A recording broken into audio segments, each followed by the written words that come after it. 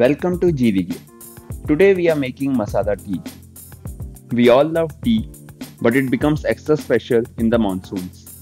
Not only does it uplift our mood, the spices in the masala tea work really well in boosting our immunity. So let's get started.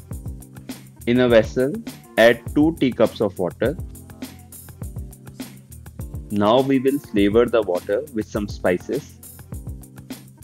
Add 2 cloves, 1 cardamom, 2 tulsi leaves, 3 peppercorns hand pounded, and half inch ginger hand pounded. Let it boil for 10 minutes on medium flame. This helps to infuse the flavors into the water. Note that we have balanced the heating and cooling spices. Here, cardamom and tulsi leaves are cooling in nature while the rest are warming spices. During summers, go easy on the ginger or even completely avoid it.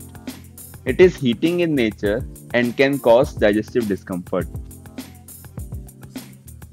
Add 1 tablespoon tea powder and let it boil for another 5 minutes on low flame. Now add 2 teacups milk. Add 3 teaspoons sugar. You can adjust the quantity according to your preference. Continue boiling on low flame. Once the tea reaches a boil, let it simmer for 2-3 more minutes. Turn off the flame and strain the tea into teacups. Your masala tea is ready. Thank you for watching. We will be back with more seasonal recipes.